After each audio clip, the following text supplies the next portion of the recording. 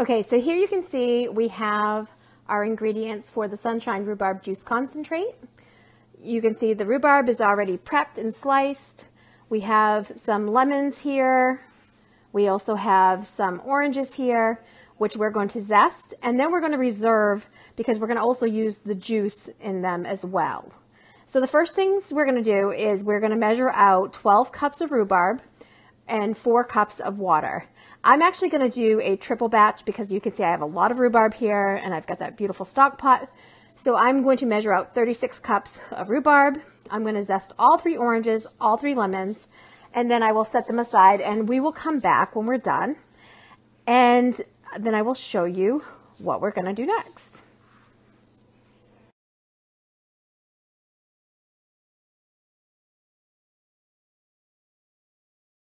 All right, so we have 3 lemons and 3 oranges that have been zested.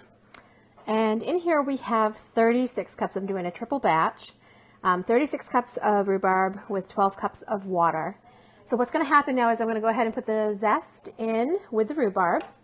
And then I am going to put it on the stove. And we're going to bring it up to a boil, stirring constantly because we do not want it to scorch or burn, because obviously that will taint the flavor of the concentrate.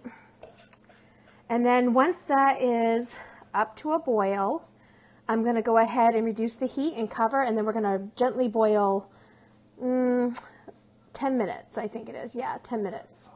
And then we'll remove it from the heat, and we will stir in the lemon juice and orange juice.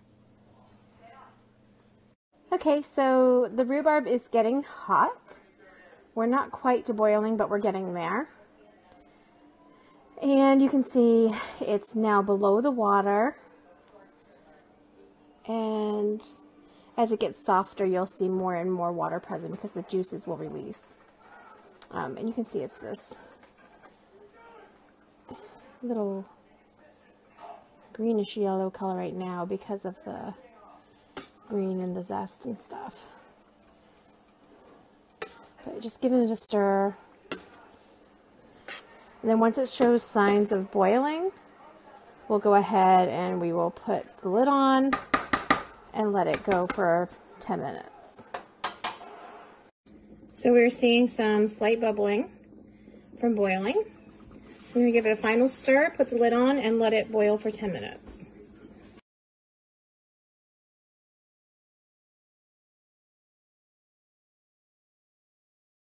Okay, so our rhubarb and zest has boiled for 10 minutes. You can see that how I'm straining this is a little bit different than normal. Typically with a small sized batch, what you would do is strain this into a colander or a damp jelly bag. If you use a colander, you want to have several layers of cheesecloth, and that way you'd have one straining that would last about 2 hours. What I'm doing though, because I have a triple batch here, is I'm using this colander, and you can see I've got all the juice caught in another pan.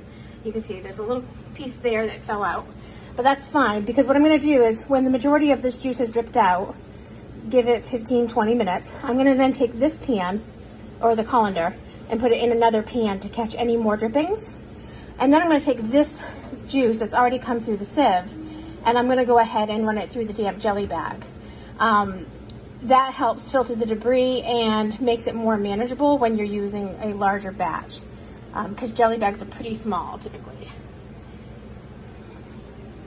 So we will let this sit for about 15 minutes and then I will move it and then we will show you the process of going through the jelly bag. So this is what the citrus rhubarb concentrate looks like, or sunshine rhubarb concentrate. And you can see I've got the rhubarb up in this, so we'll catch any additional juice. But right now I'm going to set the jelly bag on the jelly stand and we're going to put this juice through it. And you can see some of the finer strands from the rhubarb are floating, and that jelly bag will remove all of that so we have a nice clear juice. And then after this is set up here for a bit, what I will do is put the juice that's in here through the jelly bag as well. Okay, so we have our jelly stand with our damp jelly bag all set up. And we have our juice here. And we're just gonna go ahead and ladle it through.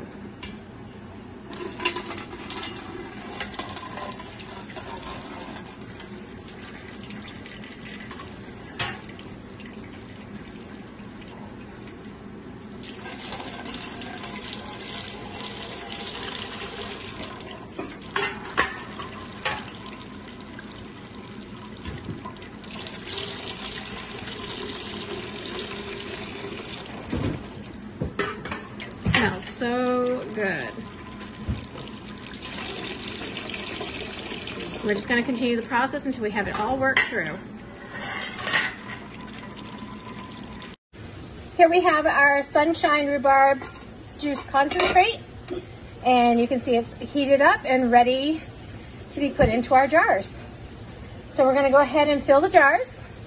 We're going to measure to appropriate headspace. And then we are going to put it in the canner and process it for 10 minutes. This recipe calls for a headspace of 1/4 inch.